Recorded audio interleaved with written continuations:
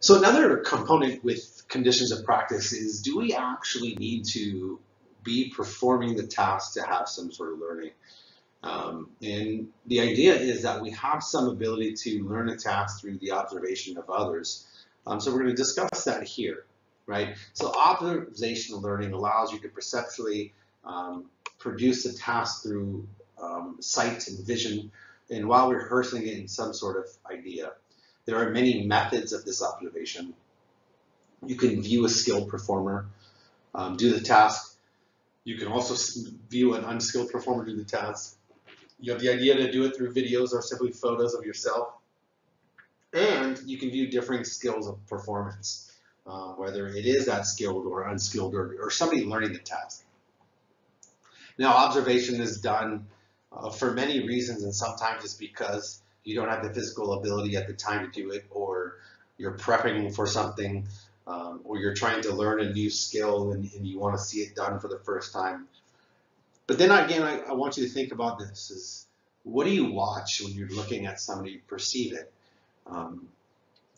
I have been changed in the way I perceive human motion, is where much of my analysis now, or the way I view things, as I'm critiquing or I'm analyzing, in the way it's done, or whether or not I can identify something that is a challenge to me. And so the idea is that I'm also learning how to do things, and maybe I'll learn how to play guitar or throw to improve my throwing, and that is something that I do when I go to a sporting event or a concert. I'm looking at that type of idea.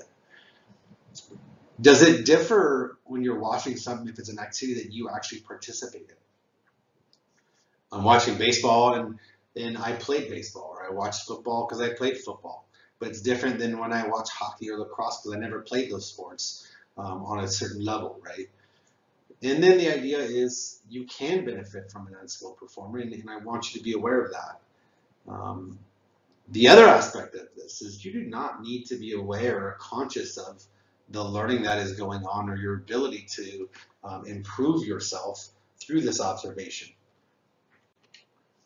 One of the ideas is you have this goal-directed imitation or observational learning, and also DOTI. And so it's the idea that observation provides some sort of information that guides your initial attempts to solve a motor challenge. Is it beneficial when I'm trying to teach my young boys to ride their bike without a training wheel to watch somebody else do it? And it isn't more beneficial to watch me do it or watch one of their classmates do it or a neighbor do it. The ability of this, it reduces the amount of time for them to discover, and through this unknown observation, they are processing on how to do it. We'll talk about that. This idea that you have some sort of prediction, or it predicts, and so you are learning how to imitate that process based off this cognitive decomposing of what you see. You are building those neural pathways through the process, and then you are creating that hierarchy of goals and sub-goals. So sometimes, and maybe you break it down in tasks when you have somebody watching and looking, the start versus what happens when you get up. So the idea is through this juggling idea, and was it beneficial for you to do some juggling? And it was beneficial in this process to have a group that did some observational learning versus a control group that did not watch anybody.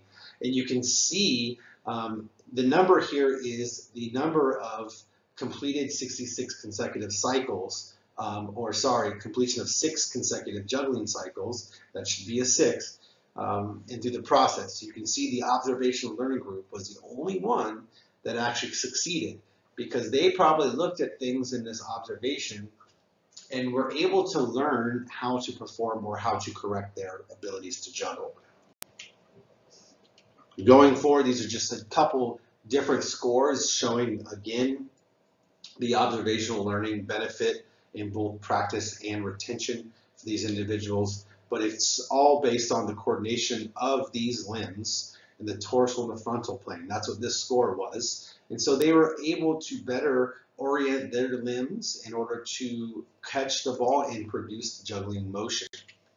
Again, here's another one, which is a measure of the figure 8 of the trajectory of the ball, which is essential in the scoring of the juggling.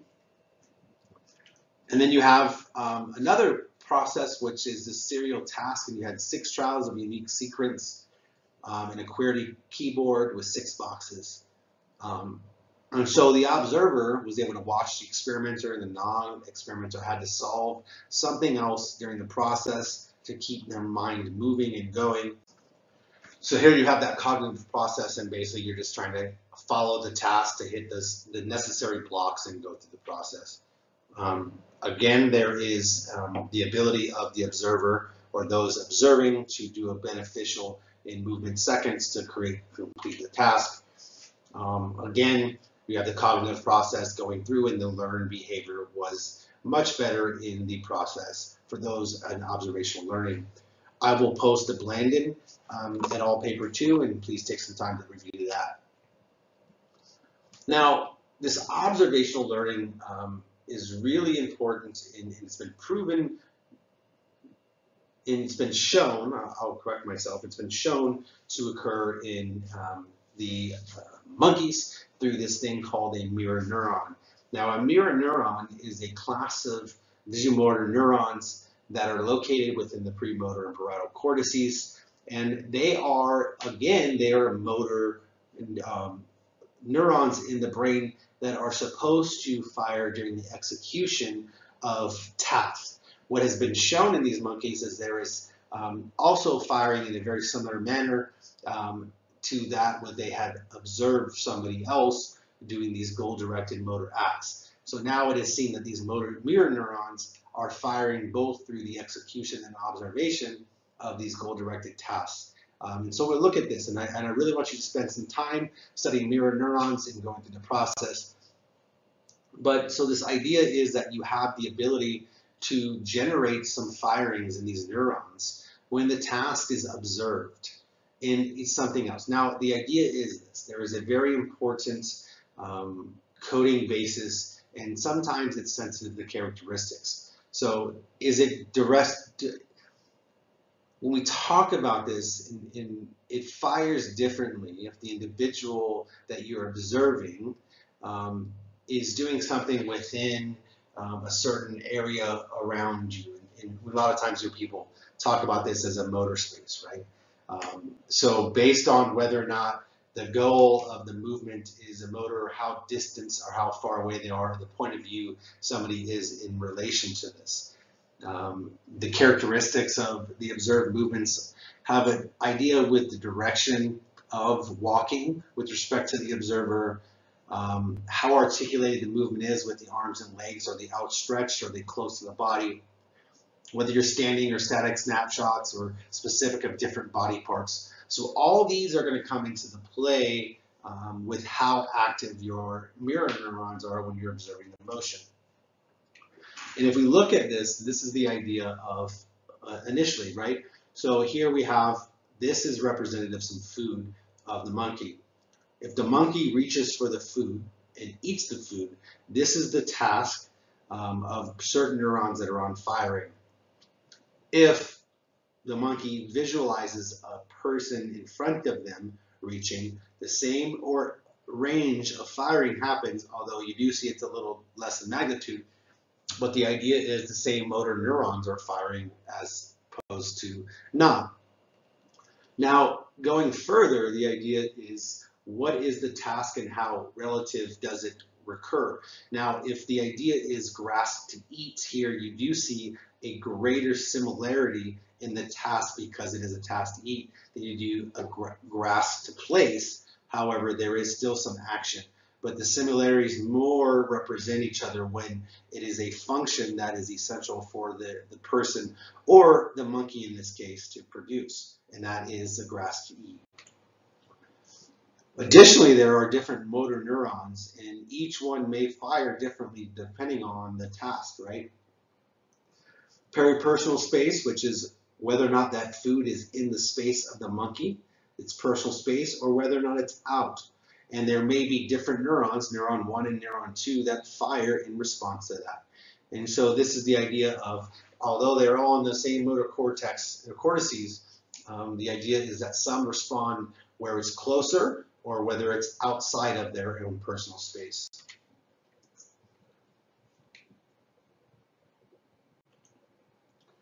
The other one is the idea that we go forward and we're talking about the model skill level. And so do highly skilled models elicit a better learning than an unskilled? Do I always need to watch somebody skilled? And the answer is no. So sometimes the idea of watching somebody struggle to learn better is going to be beneficial, and sometimes it's more beneficial than others. And that is because through combining this observation and the knowledge of the results, you can process individually in yourself and try to correct the movement pattern or what is lost or how to correct it. And that is known as combining the observation of the skill or learned behavior and the results. The important part here is that you need to combine the observation and the knowledge of results. You need to know the outcome of their movement in order for this to occur. And as the observer in watching somebody who is doing a non-skilled or unskilled, you have the visual and auditory information provided from the model and about the movement, have some sort of augmented feedback as knowledge of results, and then you see the success of that model's attempts as feedback, and then it provides you, helps them and see their corrections for the next.